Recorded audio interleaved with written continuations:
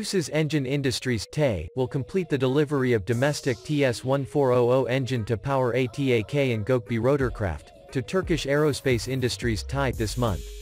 Development of the Turkish TS1400 Turboshaft engine began in February 2017 under TEI's Turboshaft Engine Development Project (TEDP). It will power T129 ATAK and GÖKBEY helicopters and HÜRKUŞ training aircraft. Although the basic structure of the engine powering the helicopters will be similar, there may be some changes since ATAK is a military attack rotorcraft while GÖKBEY is a civilian chopper. GOKBEY is almost non-maneuverable compared to ATAK. This is a situation that affects the internal structure of the engine. A situation that affects many areas from the cooling of the turbine to the pressurization of the bearings, to the compressor inlet of the engine. At the end of the day, we will see two TS1400s, but no doubt there will be two very different TS1400s, Kadir Doğan, part of the Turkish engine project.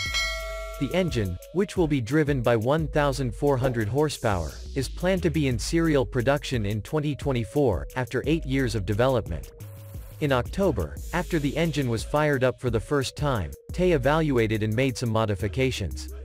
Talking about the development, Doğan said, there are many sub-systems such as particle separators, anti-icing systems, cabin pressurization valves, and these need to be integrated with certain phases until the final engine.